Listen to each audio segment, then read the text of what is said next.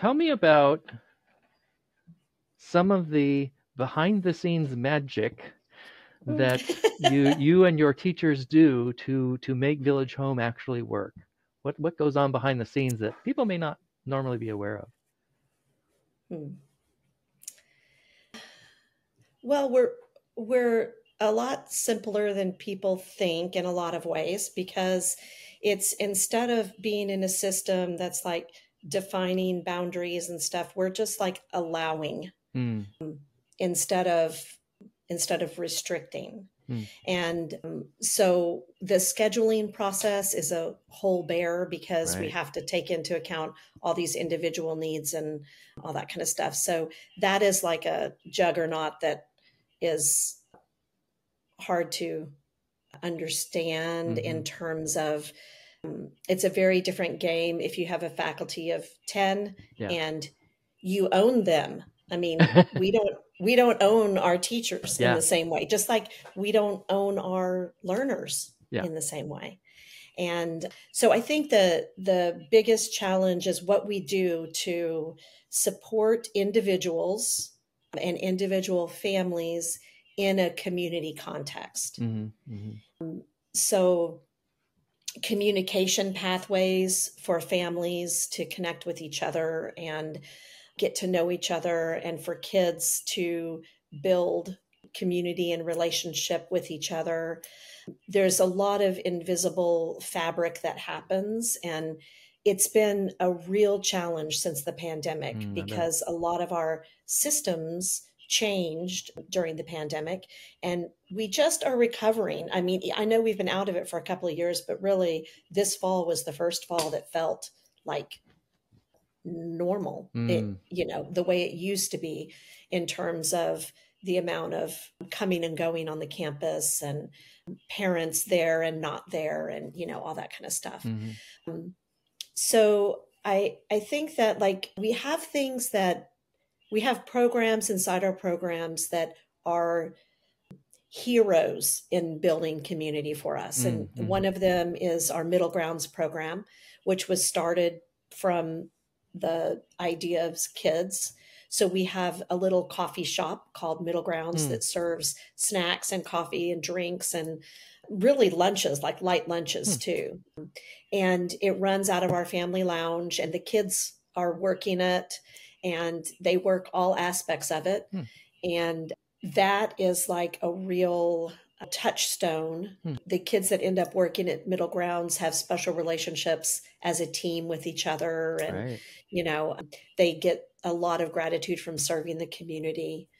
We have a volunteer program that also involves the learners. So learners can volunteer. They can go assist in a class. They can work at Middle Grounds. They can be like and we have some art assistants that are especially focused on the special supplies of art and science and, things like that.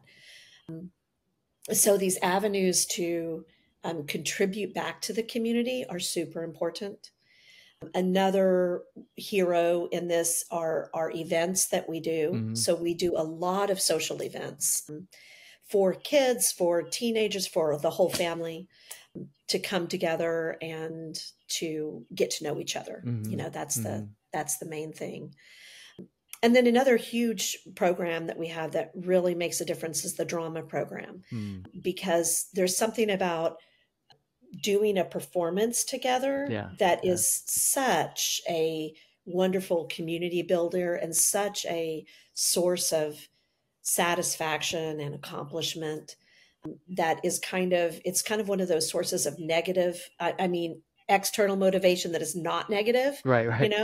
Like you're going to have an audience, and so you want to do your best.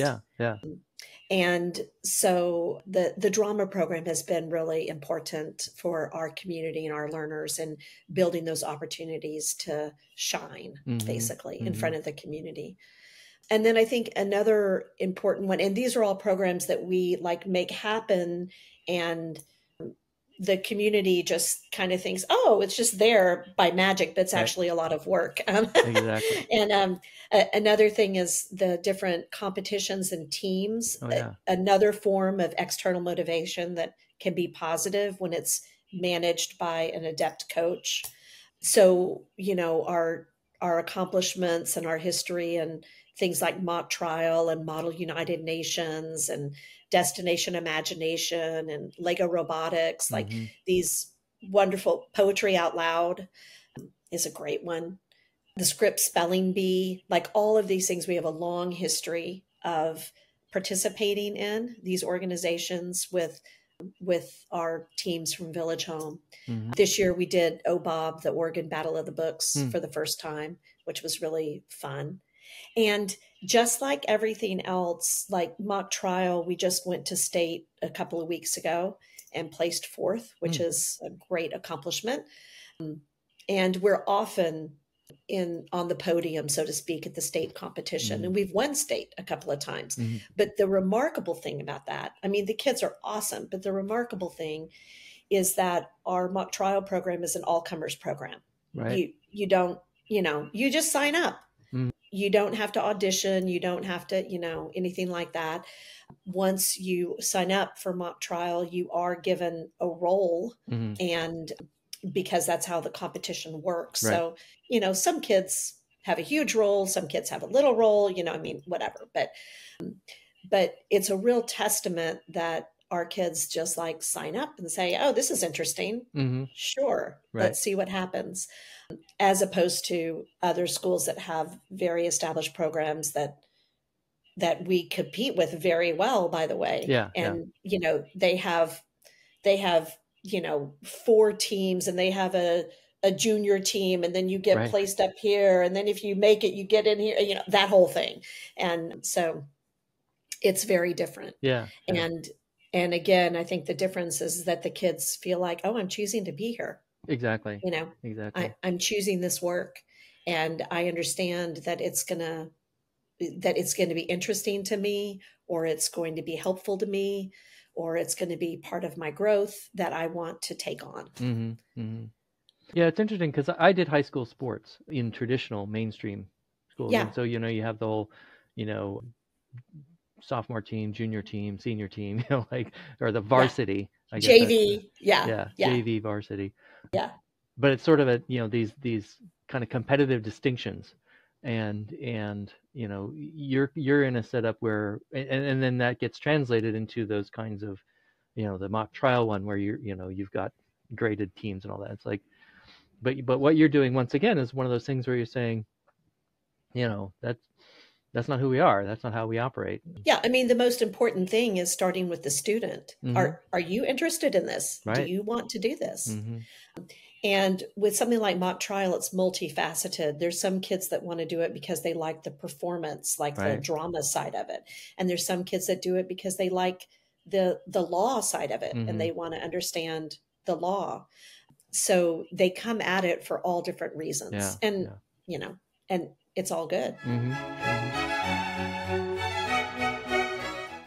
This is the Agentic Schools Podcast, where you will learn about schools from around the world where children's agency to make decisions about their learning and living is more important than their academic skills. What makes education possible is the satisfaction of psychological needs. So that is what these schools have in common with all others. What makes a school agentic is satisfying those needs particularly well. I'm your host, Don Berg.